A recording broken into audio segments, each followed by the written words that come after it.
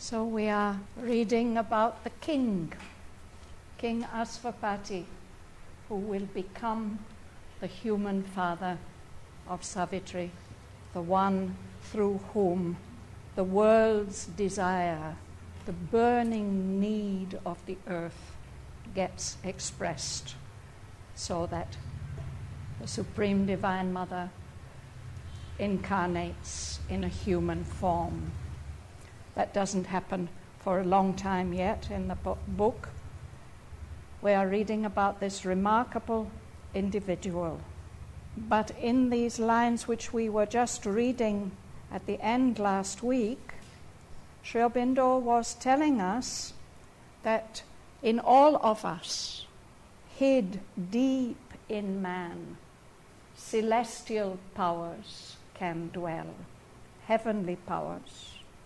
This fragile ship of our body, which is so breakable and perishable, is carrying through the sea of years, the ocean of time, an incognito of the imperishable. The imperishable, the permanent, the eternal and infinite, the one, is disguised within each one of us.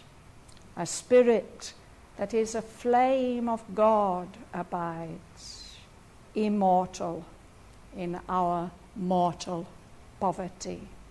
And that spirit is an artist of his own beauty and delight. And in the next line, Sri Aurobindo calls him a sculptor. This artist is shaping the forms of the infinite.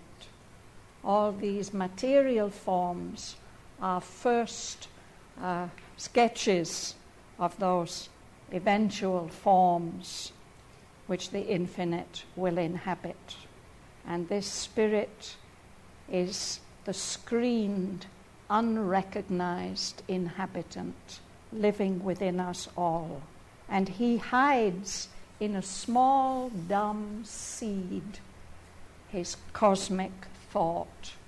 He has a conception, an idea of what will be, and he expresses it in seed form. And the fact that that seed is within us determines our shapes and the acts that we do. That seed is a passenger from one lifetime to another, from one form to another, from one scale to another, from the smallest single-celled creatures to the most complex forms. He changes his imaged self from form to form. And that seed is conscious. He's watching the work that he's doing. He regards this icon, this representation of divinity, growing because he looks at it. It grows and develops and changes. And in its very simple form, in the form of a worm or any other humble creature, he can foresee the divine form and the divine being that it's going to develop into. I think that's where we stopped, no? In the worm foresees the coming God. We'll start on this side. Patty, will you read? From line 61. Yes. At last the traveler in the paths of time arrives on the frontiers of eternity, in the transient symbol of humanity draped. He feels his substance of undying self and loses his kinship to mortality. A beam of the eternal smites his heart. His thought stretches into infinitude. All in him turns to spirit vastnesses. His soul breaks out to join the Oversoul. His life is oceaned by that superlife. He has drunk from the breast of the mother of the world. A topless supernature fills his frame. She adopts his spirit's everlasting ground as the security of her changing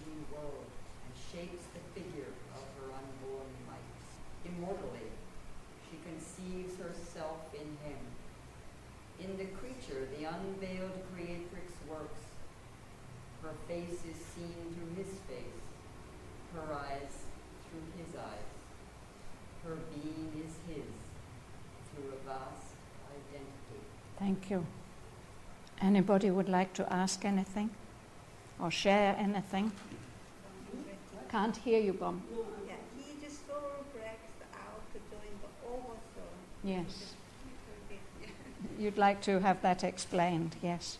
So this happens when this traveler, this incognito of the imperishable, when he reaches the frontiers of eternity, passes through all the levels of development. He's still draped and covered by this transient, impermanent, temporary symbol of humanity, but he feels, he experiences his substance of undying self, of immortality.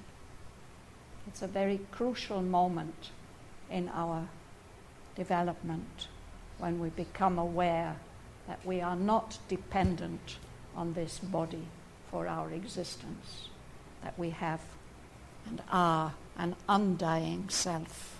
Is this referring to the psychic being? It's not necessarily the psychic being. That's one way in which we can experience it.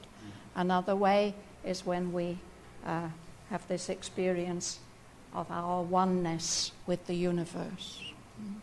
This word oversoul is kind of surprising to me. It's rarely used by Shraddhavan, isn't it? We've already heard of overmind, but oversoul means exactly what?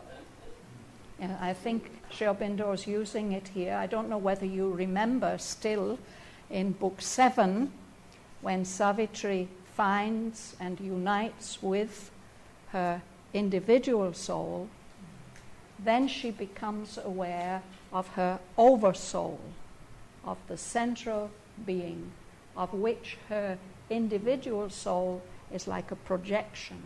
It's a very beautiful description of how that vast oversoul sees all the world, and she knows how difficult it is to be an individual human being. So she puts a small portion of herself. In the Upanishads it says it's no bigger than the thumb of a man. She seats that in the human heart, and it's that presence in us which helps us to face all the difficulties and challenges of life. And what happens with Savitri in that section in Book 7, Canto 5, the oversoul and the individual soul, they recognize each other and they rush into each other and they are one.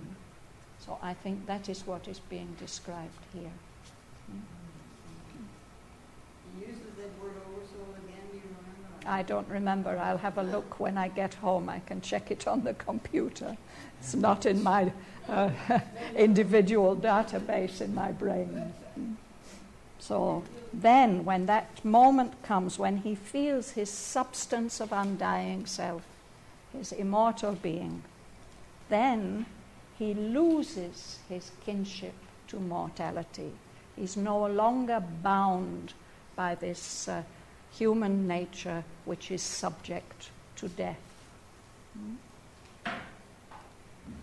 A ray, a beam of the eternal strikes his heart, and his thought expands, stretches into infinitude, and everything in him then is transformed into spirit vastnesses. All the limitations are dissolved. The individual soul breaks out of this form and joins the Oversoul. And the life is oceaned by that superlife. That might be another word that he doesn't use very often in the poem. But that life which is beyond the ordinary evolutionary life that our bodies are bound by. His life is oceaned. An ocean seems something vast and limitless. He's been brought to this point by the mother of the worlds. She has nourished him. We can say the supreme conscious force of the divine who is missioned to give birth to all these phenomena in the universe. So his frame, the framework of his individuality, body, life, mind, is filled up by a topless supernature, not this ordinary evolutionary nature, much, much higher divine nature fills him up, this which it has no upper limit, it's topless. Can we comprehend that nature? No, I think Aurobindo helping us to know that it exists and evoking it in a way that helps us to imagine something. But until we have this experience, then we won't know it. But when we have this experience, when we feel our substance of undying self, then we will not know it because we've read it in a book. We'll know it directly by experience. And when that happens, this creative, conscious force adopts his spirit, the spirit of this individual being, as a basis, as the security, the safe foundation of her changing world. Everything is changing and developing in the universe. No? She takes this individual being and his spirit as a foundation, and on that foundation she shapes the figure representations of her unborn mites, the powers and principles that haven't yet been manifested, or haven't so far been manifested, the powers and principles of the future. Immortally, she conceives herself, her own being and power in him, and she works that creative power, that creatrix works through this individual creature that she has shaped and prepared. Then we can see her face through his face, through the face of that individual, and her eyes look through his eyes. She identifies with him. What's the matter, Anandi? Her eyes, her being is his through a vast identity. They are one, united. She can work through this human representative. The image in line 71, he has drunk from the breasts of the mother of the worlds. And really, most human beings on earth have drunk from the breast of the mother. Yes. So it's like that is what has been happening to him and what's happening to us. Yeah. We're being nourished by the forces of the universe, and we are growing and growing and growing. And then at that moment we will realize how we've been nourished and who it is that's been nourishing us. Well, on a sort of a, grammatical level, so we're looking at the capitalization and the non-capitalization of the feminine pronoun through this whole section? Yeah, that's a bit difficult because whenever it comes at the beginning of a line, it's automatically capitalized. And I've mentioned it before. I mean, we can notice this capitalization, but we shouldn't make too much of it, especially in the later part of the book, which Aurobindo was not able to revise with his eyes, only through his ears. Yeah. Yeah. Yes, Mila. It's difficult to understand this, the supernature, when it adopts his spirit, a spirit's everlasting down, as the security of her changing world. Yes, so the mother of the worlds, she has a changing world. No, it is developing. But this supernature itself also is changing because I understood it was above man. Yes, I think it is not that. this supernature comes into him, and now she uses that everlasting spirit which he's carrying within him as the basis and the security of her changing world that is here in our world where evolution is going on. It's a connection, between the eternal, the everlasting world and this world, and it's made through the individual. This is one of the great truths that Sri Aurobindo would like us to begin to really know, that the individual can become a link and a representative of the universal and of the eternal. So when this link is made, then that individual becomes an agent of change in the world. I think that is what it is saying. She's working through him for change. And it's difficult, the idea that this energy, this supernatural, needs him to get security. No, she doesn't need him for security, but in her action in the world, she chooses this being as the basis for her work. Yeah? Is it being referred to Ashwapati also at this stage of development? I'm sorry, I didn't quite grasp the beginning of what you said, Nanan. Is he referring to Ashwapati also at this level of development? Yes, yes. Here he's saying, making it as a general statement about the possibility, but we will see how this process is described in him as a character in the poem, as an individual. He mentions it here to prepare us for what King Ashwapati is going to be. We'll read on, no? This will bomb next, yeah?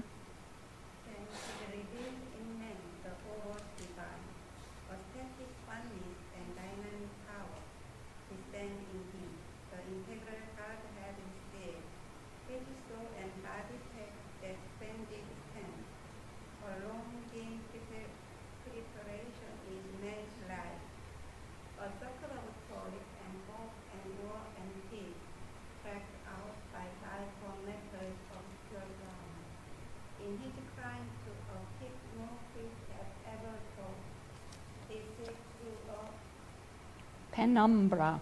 Penumbra shot with the flame. A barrier with the heart known, ever missed, or searching for something or someone never found.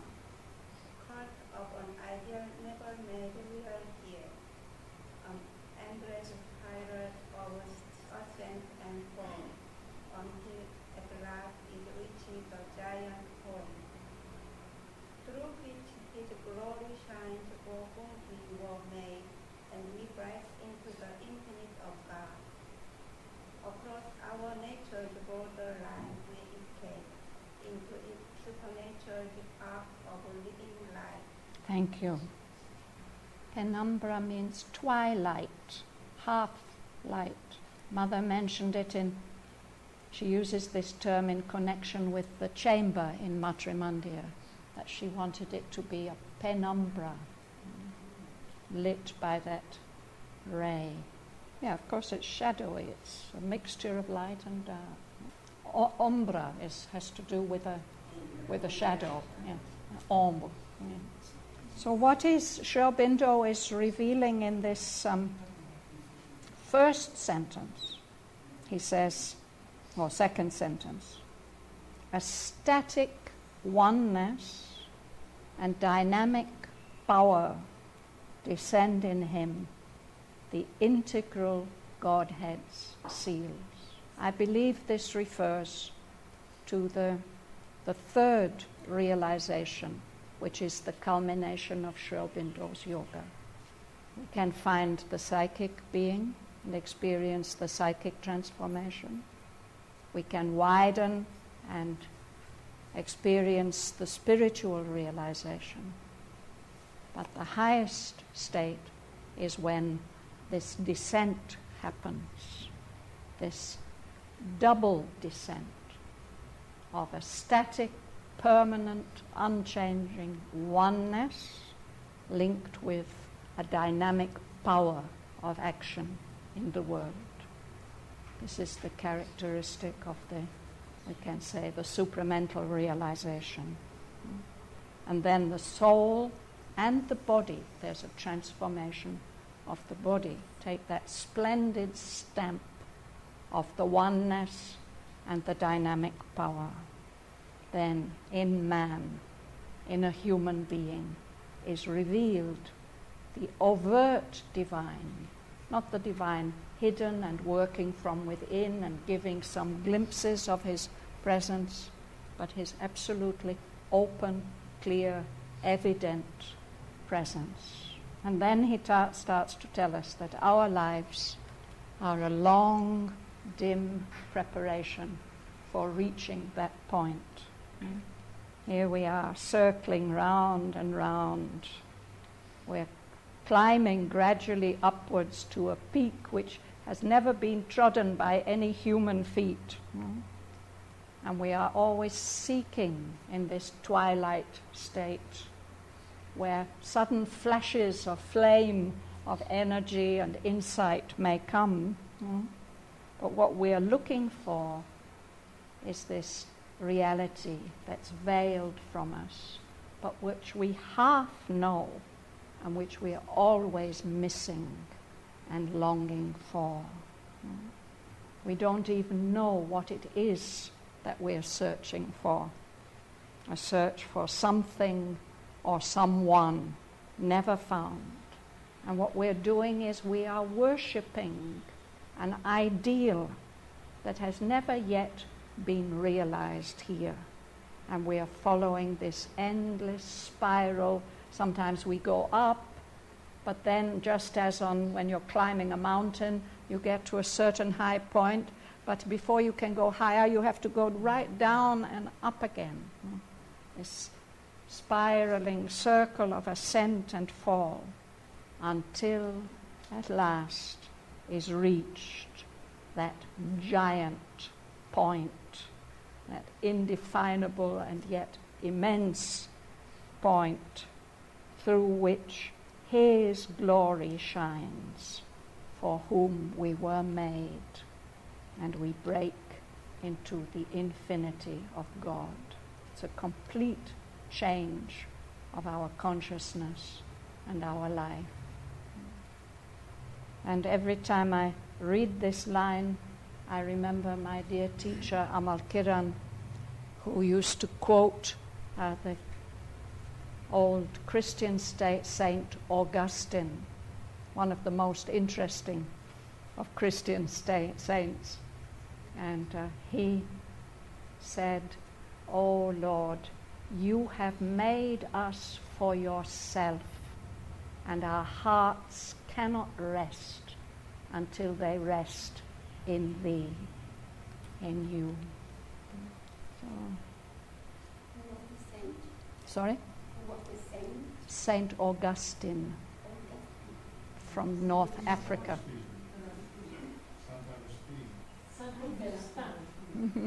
Sorry, English pronunciation.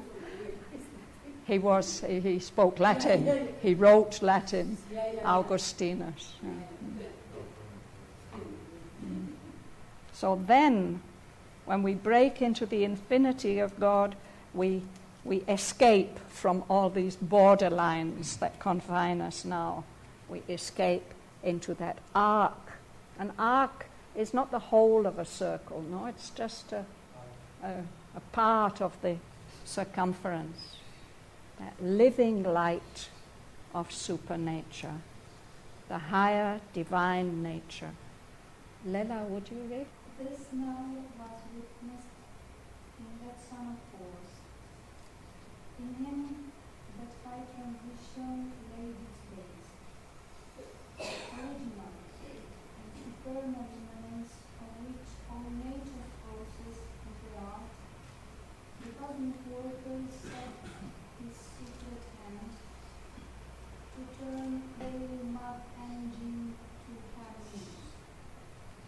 The presence wrought behind the ambiguous screen.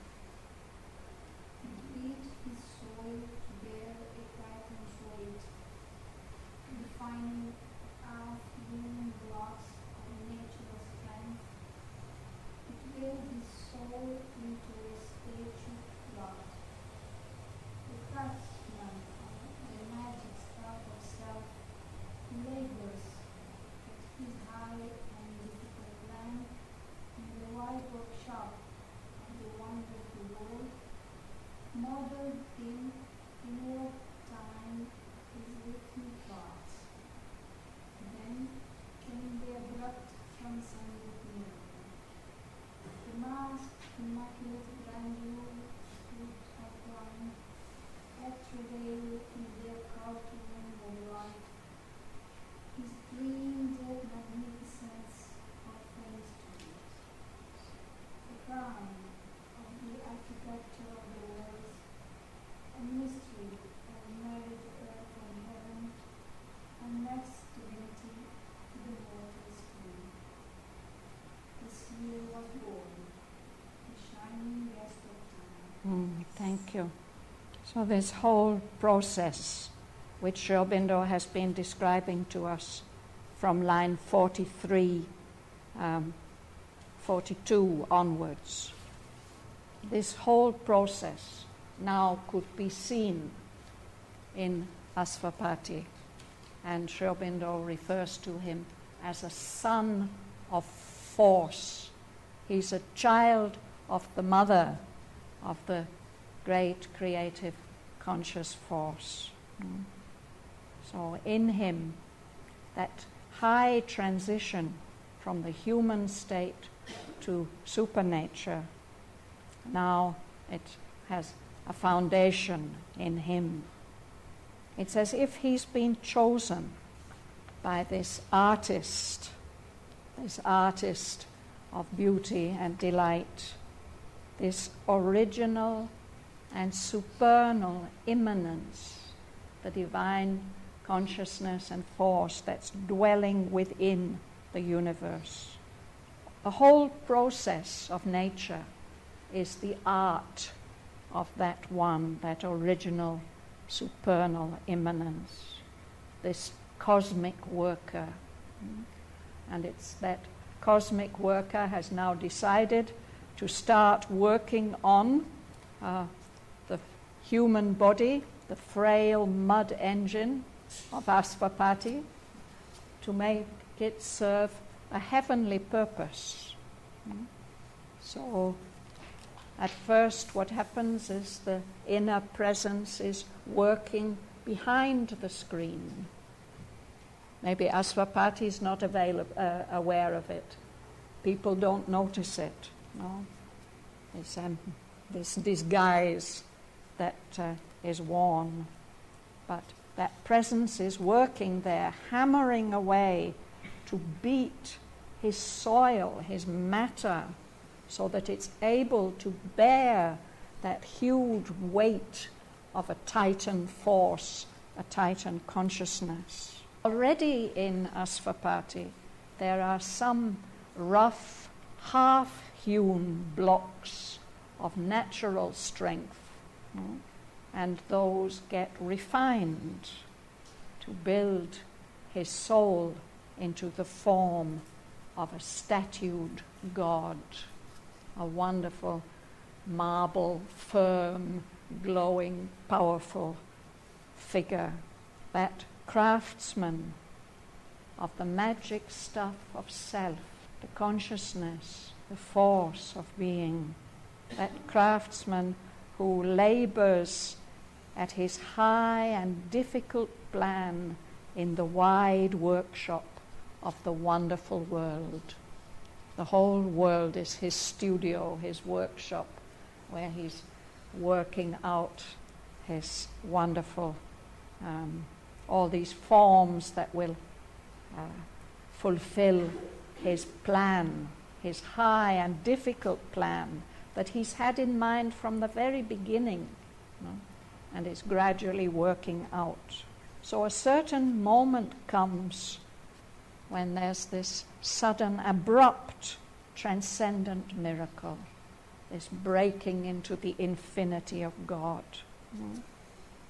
That craftsman, that inner artist, the masked, immaculate grandeur, is able to make an outline at last of his dreamed magnificence of things to be. There he is working away in life, in the womb of life. He's going to give birth to the next species, the next higher possibility, his dreamed magnificence of things to be. Travail, of course, is connected with the French word travailler. but in English we specially use it, I don't know how it is in French, for labor, for the labor of the mother giving birth. So there's this whole process of inward formation and then giving birth. So there's a marriage. There's a marriage between earth and heaven. A mysterious, miraculous marriage between earth and heaven, which connects the divine on the higher levels of consciousness with the mortal scheme, the earthly scheme, where death is dominant. And as a result, a seer is born, a great rishi, a shining guest of time. He's not compelled to be in this world of space and time. He agrees to be here as a guest. Asvapati is a seer. Bessie, you like to read? 920.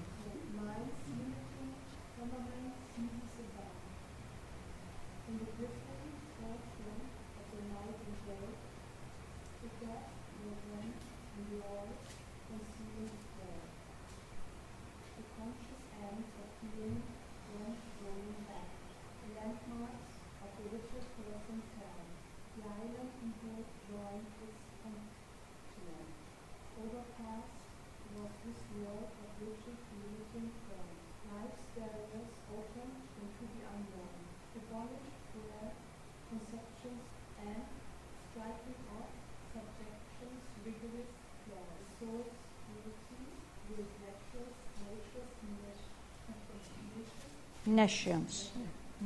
All the grey inhibitions were torn off and broken, the intellect's harsh and lustrous view. Truth, unpassioned, found, immense sky wind. An impurient vision saw and knew. The bounded mind became a boundless light. Within itself native with infinitude. Thank you. So this describes the birth of a seer, of a great rishi, one who has the knowledge. For him, mind's limiting firmament ceased above. This word firmament reminds me of the opening passage of the Old Testament, where it describes a vast, undefined state in which the Lord separated the upper firmament from the lower firmament. So a firmament, something firm and strong, a kind of limit. So mind is like that. Mind for us, even higher mind, it's like an upper limit. And in the Upanishads, it's described as a lid. I think Sri Aurobindo refers to it as the hard and lustrous lid. It is seen as a golden lid above the mind. Through that, higher knowledge can trickle down to us, but eventually it has to be broken. So for him, for Asvapati, that limiting firmament is removed. And then there's this mysterious line, in the griffin forefront of the night and day. You've looked up griffin? Yes, I have. What does it say? Yeah, this is more complicated. In Greek mythology, a fabulous beast with the wings and head of an eagle and the body of a lion. It was thought by the Greeks to protect the gold of the Scythians, and by transference, the meaning of the word can also be construed to be a grimly earnest guardian. A grimly earnest guardian. Yes. So again, my teacher Amal Kiran who had a lot of correspondence with Sri Aurobindo about the poem, and especially this first part, told me that he always regretted not having asked Sri Aurobindo about this line. He asked him about many lines, but not this one. And then now he told me, how could I have missed that? Why didn't I ask? So Nolini has given an explanation of the significance of the griffin here, that it's a beast which has mastery on the earth like a lion, and in the heavens like an eagle. So that helps us a bit. I myself, yes, Tuan, please. The griffin in Greek and Roman theatres. A what? Is in Greek and Roman theatre, the theatre. In the theatre, yeah? Not an amphitheatre. No, no, theatre, yeah.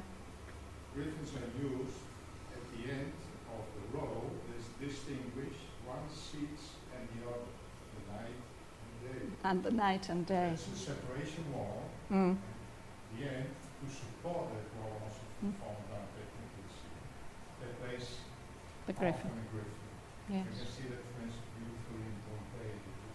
That's very, very interesting, Tuan. Thank you. So you mean between better seats and lesser seats, the division? In Pompeii's case, it's between the area where the priests were seated and the other. Yes. Thank you. I've did some research and I found out that the griffins, in fact, draw the chariot of the goddess Nemesis, I think, or Ananke, no? Fate, we can say. It's interesting that somehow this griffin came into Christian mythology in the Renaissance, and there's a very, very interesting drawing of Botticelli to Dante's Divine Comedy, where the griffins are seen drawing the chariot of Christ. The Lord is moving forward in his chariot and they are conveying him, drawing him. So I don't know really how we can understand all this, but if I couple it with this forefront of the night and day, it's as if where the griffin goes, that's the limit, no? The leading point of the advance. Whether it is fate or whether it is Christ who's in the chariot, where the griffin goes, that's the forefront. And this is the forefront, it's the borderline of the world of duality, of the world of night and day. And now it is as if in that borderline there's a gap opened up. By the birth of Asvapati, there's an opening in this frontier. We could say the frontier of evolution, if we like. Something like that. And it's caused by this union of earth and heaven. So there's a gap opened up in that all-concealing vault, that lid or roof. So there's no more limitations to the conscious ends of being. They just go rolling back like scenery in a theatre. Everything opens up. And particularly for him in his experience, the landmarks, the boundary posts of the little person, they just all fall down. No, there aren't any more boundary posts. So this island ego, this little isolated, ego-centered being joins its continent. An island is often connected underwater with a continent. No? And if the water level drops for any reason,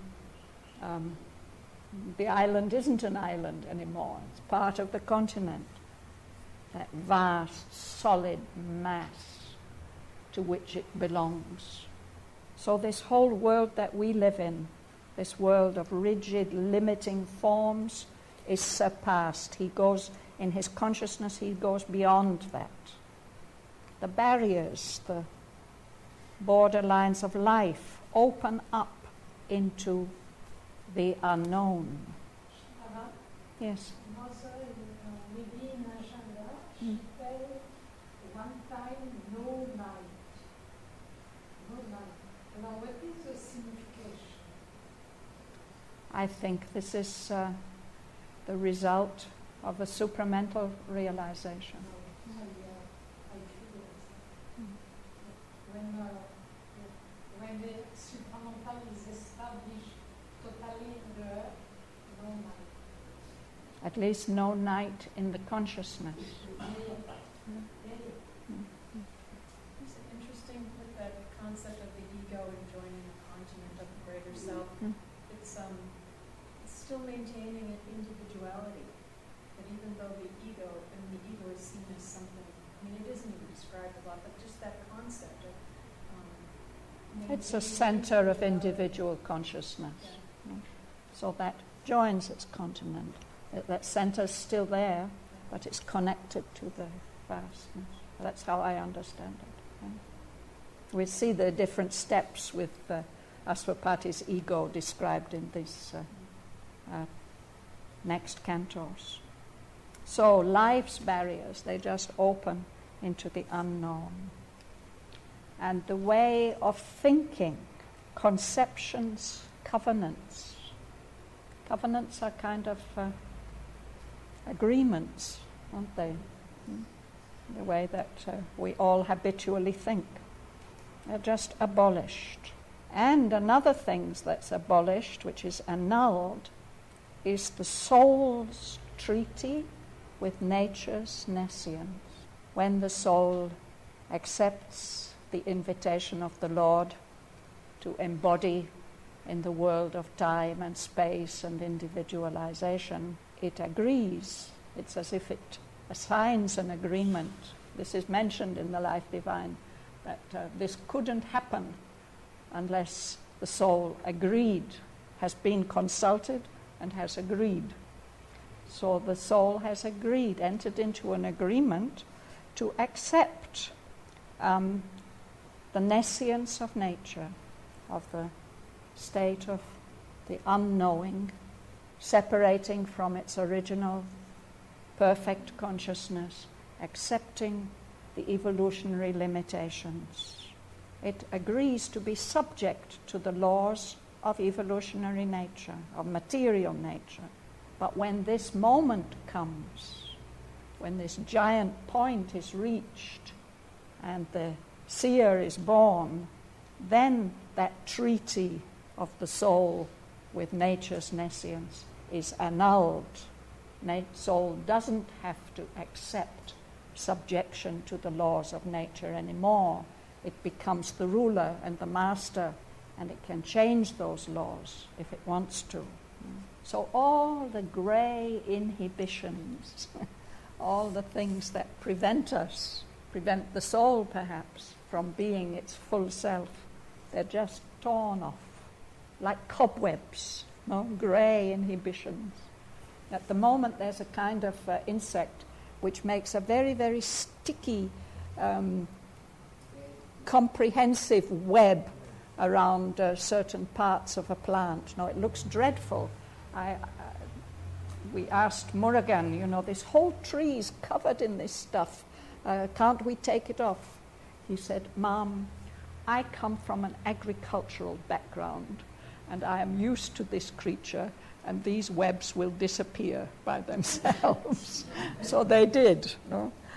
So we didn't have to tear them off. In time, they just drop away by themselves. Although they're so sticky, you can't imagine them doing that. But they do. So the grey inhibitions are like that. It's their function to be sticky. Yes, to protect whatever's inside, yes. And that lid, that limiting firmament is just broken, this hard and lustrous lid. So when that lid is broken, then truth, in our world, truth has to be partitioned. It has to be cut up and split into small digestible bits. But when that lid is gone, then truth unpartitioned, like a vast sky, is seen. And it is seen with an Empyrean vision, a vision like that of the sky itself. The Empyrean, it is the blue sky. The bounded mind becomes a boundless light. No shadows, no night. The finite self, the little limited self, mated with infinity. It isn't lost, it's a marriage. Who's next? Larry. His march now soared into an eagle's flight, out of apprenticeship to ignorance. Wisdom upraised him to her mastercraft, and made him an archmason of the soul, a builder of the immortal secret house, an aspirant to supernal timelessness, freedom and call to him from on high, above mind's twilight and life's star-lit night, the gleam, the dawn of a spiritual day. Thank you. If we read this line, his march now soared into an eagle's flight. We can imagine him as the griffin. He's been marching, pacing as a lion, and now he takes off and flies very high like a great eagle. So through all this process, Aswabhati has been serving his apprenticeship. An apprentice, I don't know how it is these days, but they used not to be quite free. They were bound to a master for a certain period of time, no? As a student to learn. So the soul is like that. For a time, it is living as an apprentice to the state of ignorance. No? But when this transformation comes, he's not an apprentice anymore. Wisdom accepts him, lifts him up to her mastercraft. He becomes a master craftsman of wisdom. And of course these terms used to be used particularly of the masons who built the great cathedrals. They were apprentices, and then they were journeymen, and then they became masters and master architects also. So he now has been raised up to be an arch mason, not just a head mason, but really an excellent, one of the great designers of the cathedrals, a builder of the secret house of the immortal. He himself will become that house containing the immortal. He's an aspirant to supernal timelessness, the state of transcendence. So he's given a prospect of freedom and empire. These are the goals which are set before him. They call to him from on high. According to me, these are two of the main goals of yoga: freedom, moksha, self-realization, and empire, the capacity to control, to rule nature, to rule one's life and destiny. So these are the goals set before him. Above mind's twilight, that penumbra of the mental state, and the state of life that we know, it's a kind of night.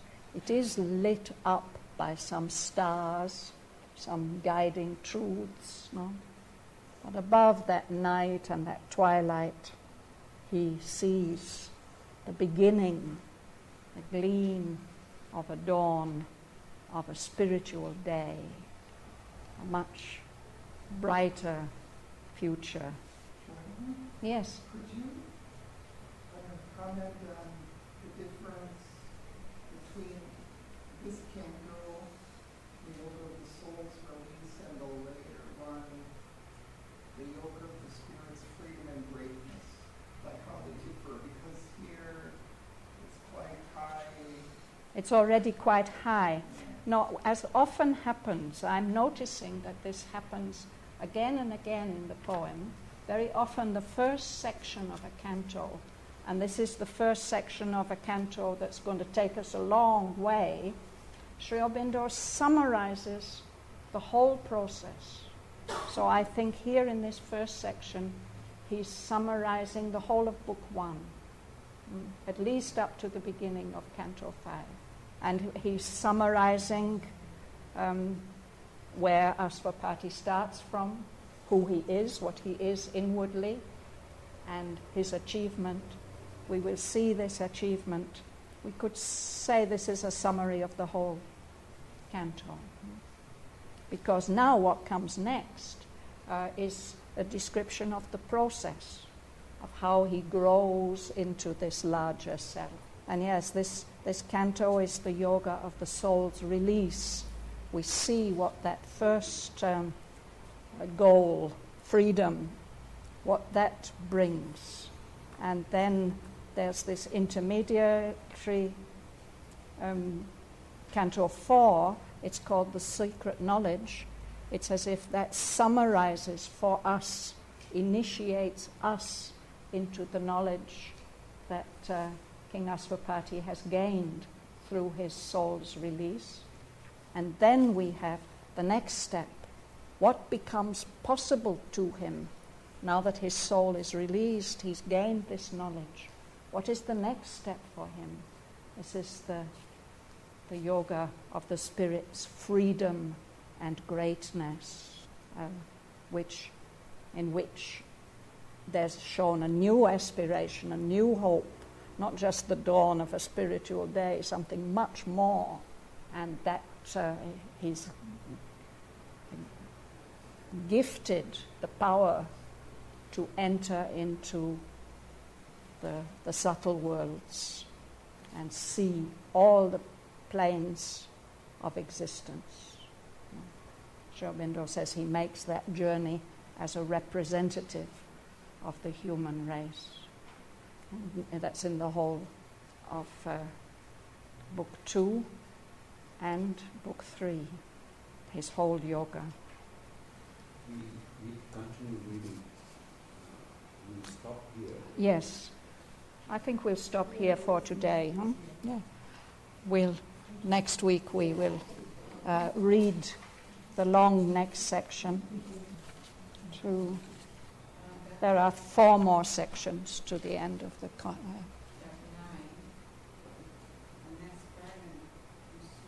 of timelessness.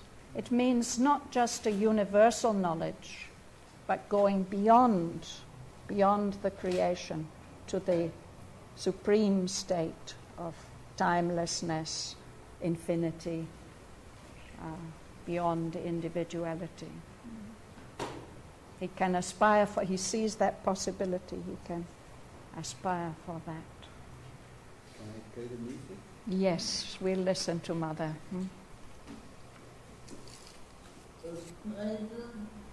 Or behind the ambiguous screen. Then came the abrupt, transcendent miracle, the masked, immaculate grandeur without land, at travail in the occult womb of life. His dreamed magnificence of things to be, a crown of the architecture of the world, a mystery of married earth and heaven. His seer was born, a shining guest of time.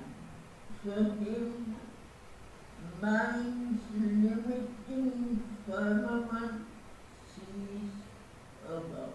The landmark of the little person's faith The island eagle joined its continent. Overpass was this world of rigid, limiting form. Life's barrier